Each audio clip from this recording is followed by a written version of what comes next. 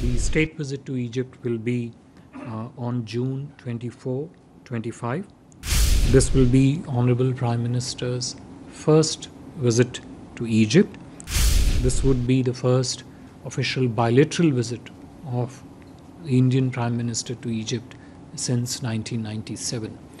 Over the last several months, since the visit of the President of Egypt, we have seen intense level of ministerial-level political exchanges. The state visit to Egypt will be on June 24, 25.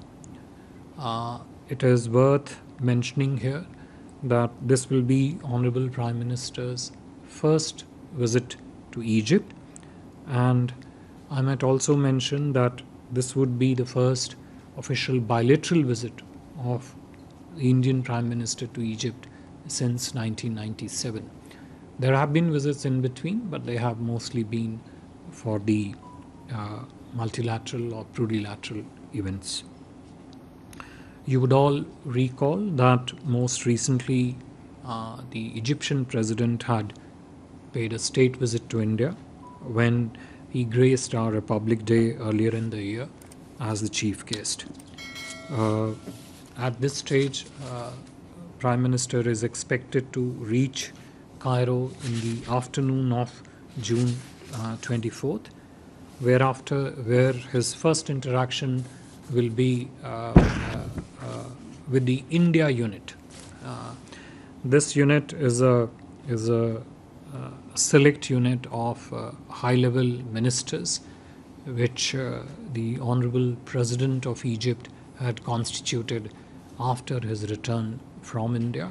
I think it was in March sometime that it was constituted. So Prime Minister's first interaction will be with this unit. I must mention here that over the last several months, since the visit of the President of Egypt, we have seen intense level of ministerial-level political exchanges between the two countries. External Affairs Minister himself, Honorable Raksha Mantri ji, and Minister of Environment have travelled to Egypt. We have had similarly at least 3 to 4 ministers from the Egyptian government who have visited India. Even as we speak, a ministerial level delegation led by the chairperson of the Suez Canal Authority is in India. Clearly shows you the extent of very sharp focus that both India and Egypt are placing on strengthening all aspects of their relationship. After that interaction with the